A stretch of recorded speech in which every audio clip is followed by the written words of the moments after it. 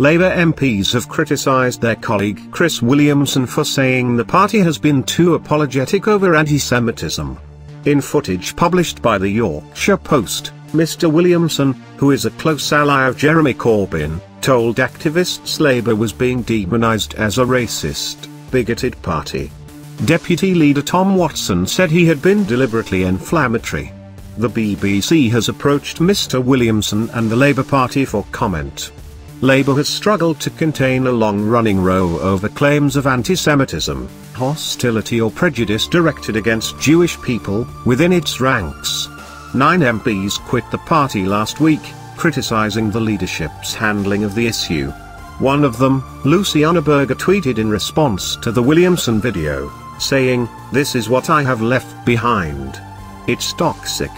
Our country deserves so much better." At an event in Sheffield last week, organised by grassroots Corbyn supporting campaign group Momentum, MP for Derby North Mr Williamson said, "The party that has done more to stand up to racism is now being demonised as a racist, bigoted party. I have got to say I think our party's response has been partly responsible for that because in my opinion, we have backed off far too much, we have given too much ground, we have been too apologetic." Amid applause from the audience, he went on to say, "We've done more to address the scourge of anti-Semitism than any political party.